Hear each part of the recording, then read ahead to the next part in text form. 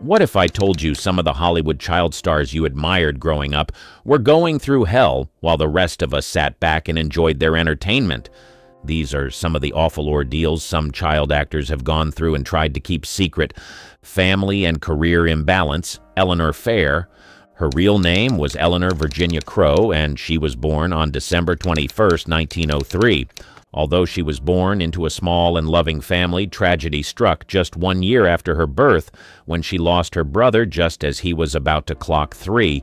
She was only 1 at the time.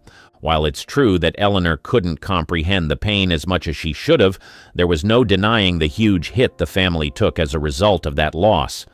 Things got so bad the family had to move to forget, so they moved to Seattle. Her father was the manager of a credit card company, and her mother was always there for her. They were the perfect family, a perfect example of a functional family, despite all. But yet again, fate had other plans for the family, because soon after, both of her parents divorced and got separated, and so she had to go live with her mother in France. But things were not all bad, though. It was around this point that Eleanor began to develop an interest and passion to become an entertainer. As a little child, she would perform at the vaudeville, and at age 12, she made her film debut in The End of the Trail. After that, she got her first offer from a film studio, and that was the beginning of stardom, up until her adulthood and demise at the age of 53. Not many people know that she struggled with balancing her many struggles with her family, divorce of her parents, lingering loss of her brother, alongside the demands of fame. It was a lot for her, and it led her to become a raging alcoholic, bankrupt, and married twice. Although an amazing and talented star, she held on to these secrets born from her childhood, like many other child stars before and after her. Spoiled and brattish Jack Pickford.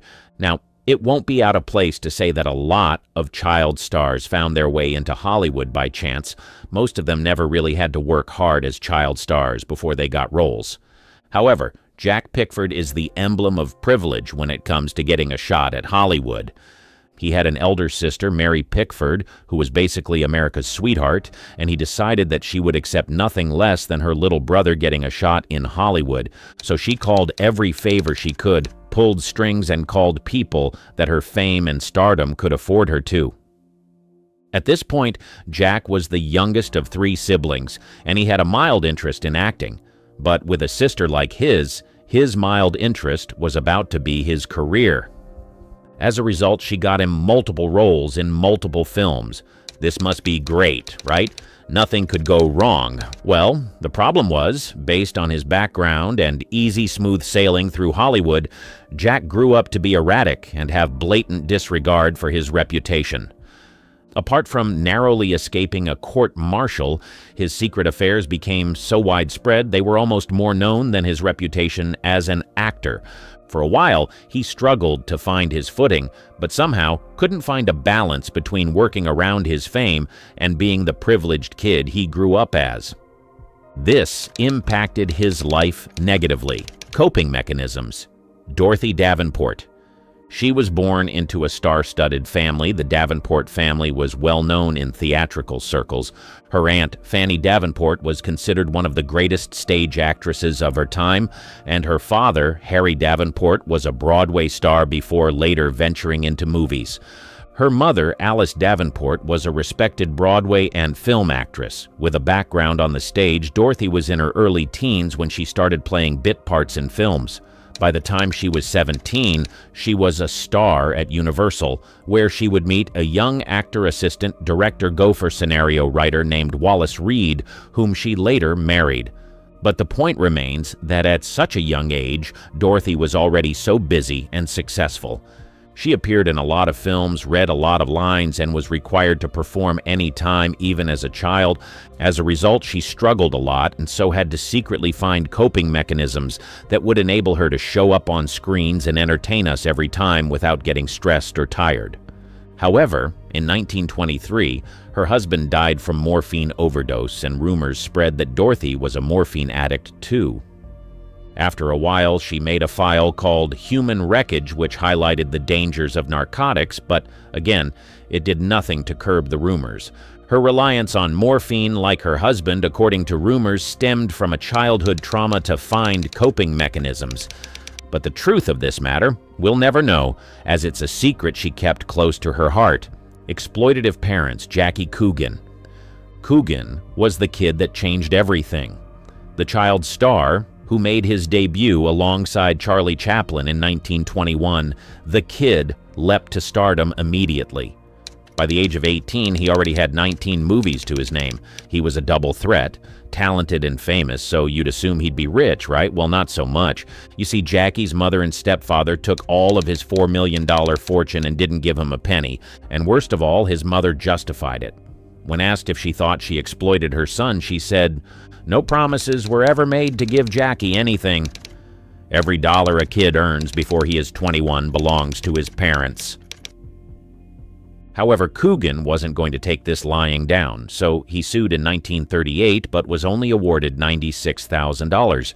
When his case got media attention, it led to the creation of the California Child Actors Bill, now commonly known as the Coogan Law, which requires that a child actor's employer must ensure at least 15% of his or her earnings is placed in a trust for them and them only.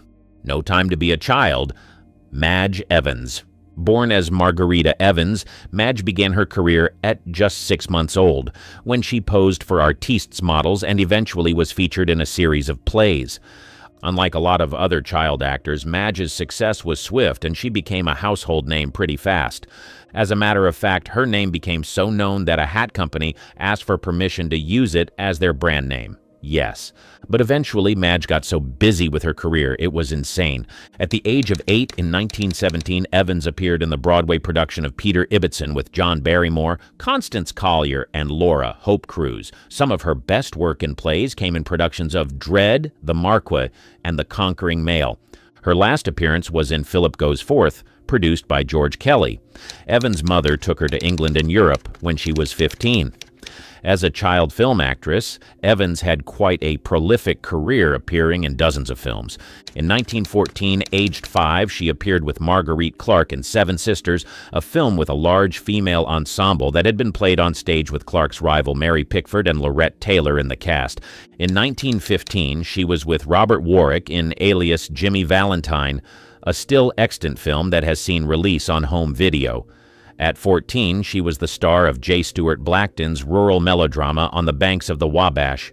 Before her adult years, she had already appeared in over 30 films and was celebrated for it, but there was a downside. And that was the fact that she barely had a childhood. She barely knew what it was to really be a child. All she did for most of her childhood was to run from film set to film set and work with this producer and that director. The effects of not having a normal childhood told a lot in her career, but she kept it secret for a very long time until her demise in 1981 at 71 years old. Click here to find out some Hollywood murders that were never solved.